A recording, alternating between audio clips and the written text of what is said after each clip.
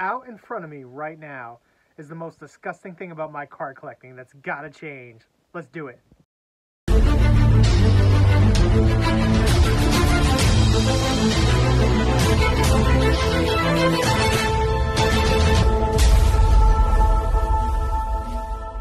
All right, time to keep it real.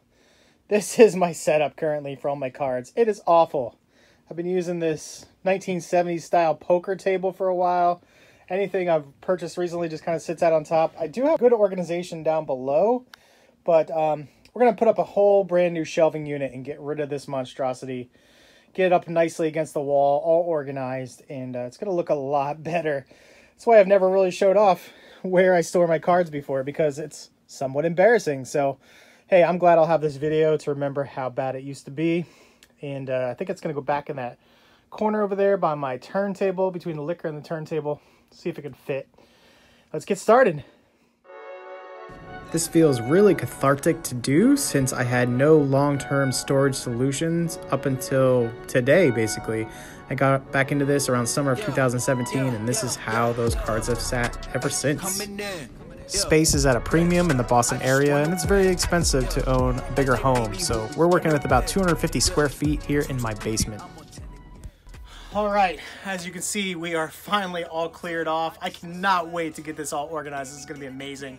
I've already got some signs in the works, supply area, selling area. This is going to be awesome. All I got to do is move all these monster boxes here at the bottom, and we'll get to building the shelves next. I feel the best part about all of this is that those boxes can remain open instead of closed. All right, so for the first time in about 2.5 years, I have that poker table collapsed, and we are going with something new.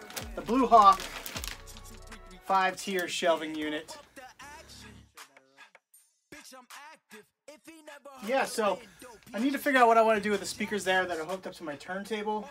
I don't like that they're so close to one another. I want that like surround sound feel, but the speaker wire was not long enough to go on the other side of this here, so they may need to stay together for a bit. I'm still trying to jimmy that around. Gotta do a little vacuuming, but we're gonna be building this very soon. If there's one thing that Guster the Corgi loves more than his phones, it's the vacuum cleaner.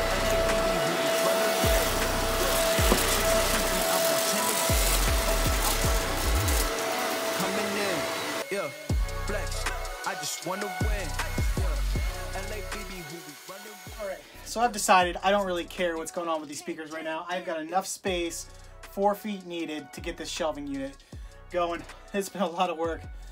Finally got everything out of the way, got it all vacuumed, and we're gonna get started on this bad boy now.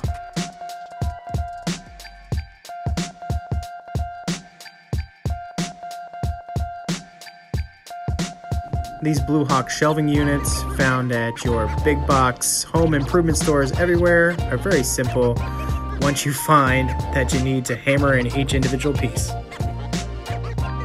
This cost me less than $60, and I was really happy with the fact that each shelf individually can hold up to 200 pounds.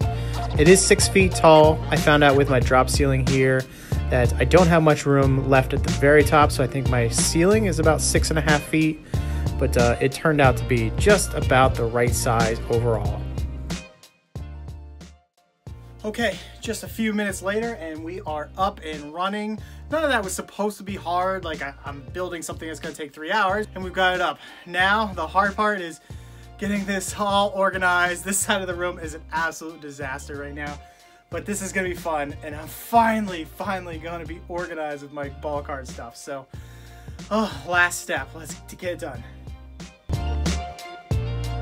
I will likely play around here for a bit as to what goes on what particular shelf, but like I said before, I'm just happy now that these monster boxes always are open for me to access cards whenever I need them, versus being stacked on my floor and having to move them just to get to any individual card that I needed. Well, that's as good as I'm going to get it for this video. We're going to go take a look at what's behind us here, show you my simple organization for tonight. We're going to revisit this at some point as I get it all perfectly aligned with signs and so forth, but there is a method to my madness, and we'll go check that out now. Okay, I'm going to start at the very top. I only had like 6 inches or so here, but this is going to be all my mailing supplies. So I've got empty bubble mailers there, some set boxes, mailing tabs, and a bunch of other boxes that I use for PSA cards. Usually they go back to like ComC to sell them there. This level, we've got MP Fox and MC Fox. How you guys doing? A row box there. There's an open row box. So I like how I at least have access to everything now. And then this is going to be my supply area. So I've got like dividers, top loaders. I'm sorry, penny sleeves there, top loaders in the back, and team bags. Here is just a very little bit of my unopened product. I'd like for this whole section, or maybe even this whole shelf, eventually to become my unopened. Unsorted cards here in the back, so I need to go through all of those. Just thought I'd put out this whitey that I picked up recently. Go check out that video if you haven't seen it yet. And then my row boxes, I think this is mainly recent commons. I know you see a Thurman Munson in there in the front, but the rest of it is like 18 and 19 commons. Just wanted to show off a few of my unopened packs. I think that's 78 and 79 there. And then we've got more rows and rows of boxes. Unsorted Allen Ginter I need to go through. There's my 75 Topps set. Row boxes I've taken to shows.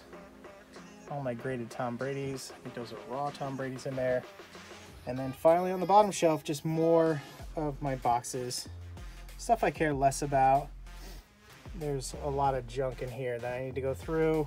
And there are some boxed up Project 2020 cards there in the back that I have never even opened. There's a whole box of them back there. I've got too many of them. I'm embarrassed to even get it out. So that's gonna do it for this video. Thanks as always for watching. At least I don't have that poker table anymore, and I finally have some organization in my room. Maybe even put some LED lights like up here underneath, show off some areas.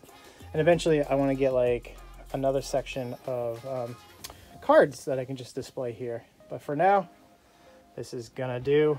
We'll see you at the next video. Bowman 1951 out.